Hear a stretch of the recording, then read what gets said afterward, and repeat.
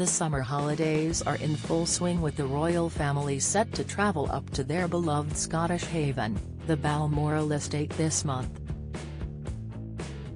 Each August, the royals travel north of the border to unwind together at the royal residence that Princess Eugenie once called the most beautiful place on earth. King Charles and Queen Camilla typically stay at Burkle, their private home on the 50,000-acre estate.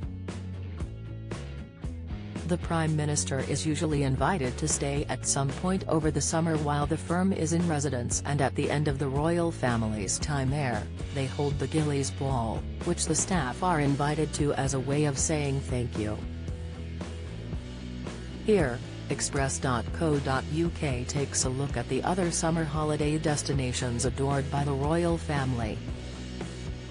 Inside royal family's huge Balmoral summer party where staff are their equal. Botswana, Africa. The summer after they first met in 2016, Harry whisked Meghan, Duchess of Sussex, off to Botswana for 5 days where they slept under the stars, where they had a few close encounters. Speaking on their self-titled Netflix docuseries, Meghan recalled, "It was all so overwhelming to be out there in our little tent and in the middle of the night, just hear this rustling and go see a shadow and be like, what is that? It's like an elephant munching leaves above the tent in the shadow. And I'm like, are we safe? Is it fine? And he's like, we're fine. I promise I'll keep you safe." And I believed him. Africa holds a special place in the Duke of Sussex's heart, as he has described it as the place where he found peace and healing time and time again. Corfu, Greece. Charles and Camilla have frequently been spotted on the gorgeous Greek island of Corfu, known for its rich culture, dreamy beaches and charming villages. The couple have reportedly stayed at the Rothschild Villa in Croatia in the past. In 2017, they stayed on a super yacht as well as a villa on the mainland. Corfu also happens to be where Charles's father, Prince Philip, was born in 1921. When touring the island during an official engagement, the king said, "Greece is in my blood and I have long had a fascination for her ancient culture and history." Ibiza, Spain. Several royals have headed to the Spanish island known for its party scene. Princess Beatrice and her younger sister have been in the past, with Princess Eugenie reportedly having her hen do there.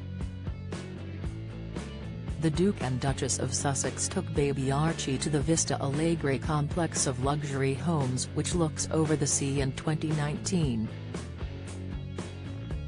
Prior to this, Mike and Zara Tindall were spotted enjoying a summer holiday in Ibiza.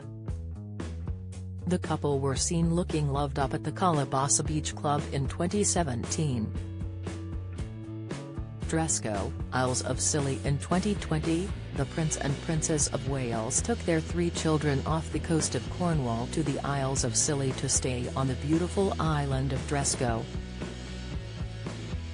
The privately owned, car-free island, where most choose to get around by bike, is popular with both royals and A-listers, with the likes of Jude Law spotted taking a break in there in the past.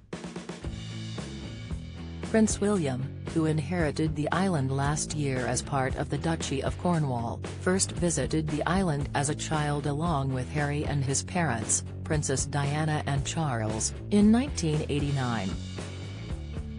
Visitors enjoy the crystal-clear waters by boat, kayak or paddleboard, exploring the Cromwell Castle ruins or the beautiful Abbey Garden. Don't miss. Camilla lives her life on a spreadsheet as she makes huge sacrifice for love. Report, Princess Anne glistens in sapphires and pearls for a protective reason. Insight, 83-year-old Queen Marguerite wears wildly eccentric raincoat and fans go wild. Pictures, Norfolk, England. Balmoral aside, the royals also enjoy unwinding on their country estate, Sandringham House, in Norfolk. The Prince and Princess of Wales have also headed there in years gone by, staying at the nearby Anmer Hall. Princess Anne is also fond of the coastal escape where the late Queen would walk her corgis along the water's edge.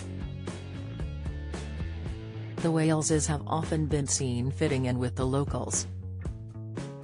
Kate, Princess of Wales, was once seen in the Sainsbury's in Kings Lynn, close to Anmer Hall, where the family lived during lockdown.